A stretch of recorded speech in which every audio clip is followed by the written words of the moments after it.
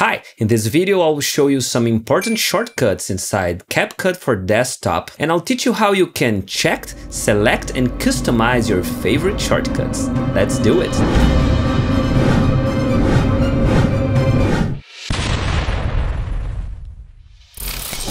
Okay, inside any CapCut session, you can click here in Shortcut to learn some of them. But here's the catch.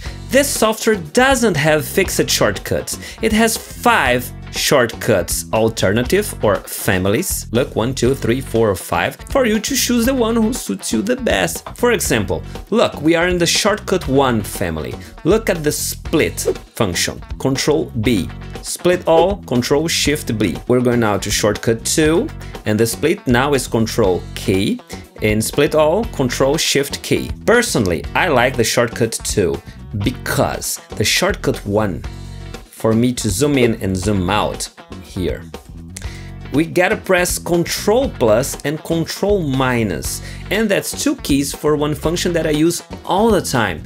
But shortcut 2 is just plus and minus, just 1 key to press. So I use shortcut 2, but I still customize it because split I use all the time and I don't want to press 2 keys just for splitting one clip. So I click here and I click the new shortcut, just the letter K, and split all, instead of Control Shift K, I'll press Control K. Now I click on save and we are ready to go. If I press K, look at the clip, it will split, and plus and minus for zoom in and zoom out. But let's get back here to shortcut, because I want to show you some shortcuts that are worth memorizing. The main shortcut that you gotta memorize is split. Split and split all, because you are always splitting. Split all is useful when you got a lot of clips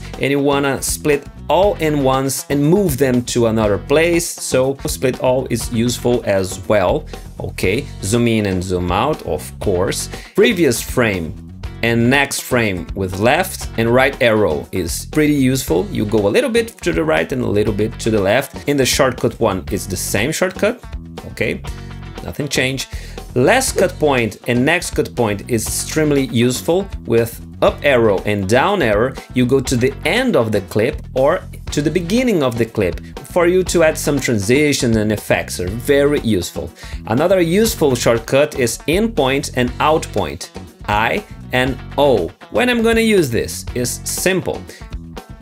Let's say you've got a lot of videos, 3, 4, 5 videos in just one session, and you want to export just one video or a fraction of this video. Let's say I want to export just this part of this video. So I'll go to the beginning of the clip, up arrow, and I will press I, and I'll go to end, down arrow, and press O. So when I export this clip, only this part will be exported. That's extremely useful. And these are the main ones. The other ones you will memorize by use, because not everybody uses all the shortcuts. And that's it, all about shortcuts in CapCut for desktop. If you like this video, please subscribe to my channel to get new content every week. See ya!